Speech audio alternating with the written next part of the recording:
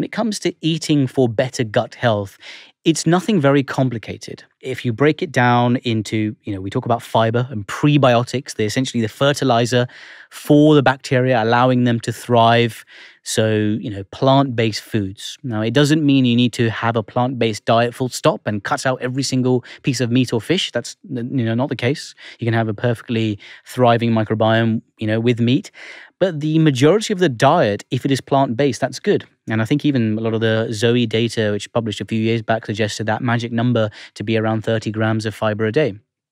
And I think getting not just that target in mind, and as that number, but also an abundance of variety as well.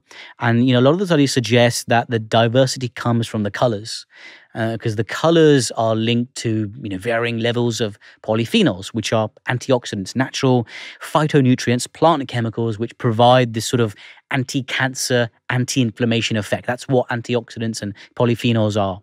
And that helps your gut, ultimately. And all of these fiber-rich foods, apart from providing various nutrients, vitamin C, vitamin A, etc., also provides that basics of the fiber, the solubles and insoluble fibers, which we can't deal with our normal digestive enzymes, but the bacteria, which we host in our colon, their enzymes, the bacteria enzymes, can deal with that and then ferment those fibers, which we can't process, to then churn out other beneficial nutrients like vitamin K, B12, and much, much more. And a lot of these chemicals, particularly things like butyric acid, butyric acid is a short-chain fatty acid, which is very beneficial for the gut lining and the gut health in general. So all of these sort of basic things, colorful foods, diversity, and fiber, those are the kind of very, very basics. And all of that, interesting, is basically about feeding your microbes to then support your health. So it's interesting that all of the things you described so far, when you're saying, how do I have a healthy gut and hopefully reduce my risk of these symptoms, it's interesting. You're very focused, in fact, on supporting your microbiome. Is that a fair playback? I think, more so than worrying about, adding more good stuff to your garden and adding more flowers to your garden, that's not sustainable unless you actually tend to the existing wildlife and flora and fauna that exists right there, right now. And that's the best strategy you can do. So if you've planted all of these wonderful flowers, you need to take care of those instead of, just adding more good flowers and forgetting to water the ones that are there. I love to hear you talk like this because I am reminded, as I said, about 25 years ago, my experience seeing quite a lot of doctors in the UK with the symptoms I have, and just really no thinking at all about this idea that you have the microbiome, that you need to feed it. And what's interesting is that, I've been on a long journey with my own health, and my symptoms got much better through my 20s and 30s. And interestingly, were triggered by an illness at the very beginning, which is something you mentioned could possibly happen. But one of the things that I've been really struck is since I started ZOE and started working with all these different nutritional scientists, my diet has changed a great deal. And it's made an immense difference to how I feel. And I never would have believed that that was possible. So I find there's something really wonderful that, there are doctors now sort of talking about this. I do want to ask a bit, because I think you were just switching there to contrast, I think, eating food with sort of probiotic supplements, right? Eating something which is, says it has bacteria in it. And I want to come back to that, the question right at the very beginning. What are your thoughts on probiotic supplements? So I've prescribed probiotics to patients, limited over my career, but these are medical grade probiotics, have specific strains, lactobacillus usually, which is one of the most highly studied strains of bacteria when it comes to probiotic research. And they have the right number of colony forming units, so the right concentration, dosage, etc. And again, when we prescribe them, we don't prescribe them with the absolute guarantee and belligerent confidence that they will absolutely work.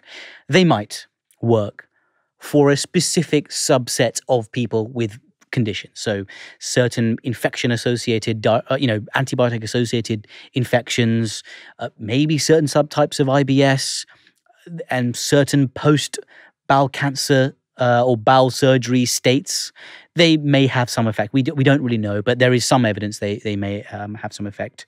So when you then contrast that with consumer-grade probiotics that's available for the public in your local supermarket, there is no way to guarantee that has an effect for a multiple number of reasons. One being that our microbiomes are so unique, as unique or more unique than our fingerprints. So how can we expect an over-the-counter, one-size-fits-all supplement to work for every single person? That's one argument.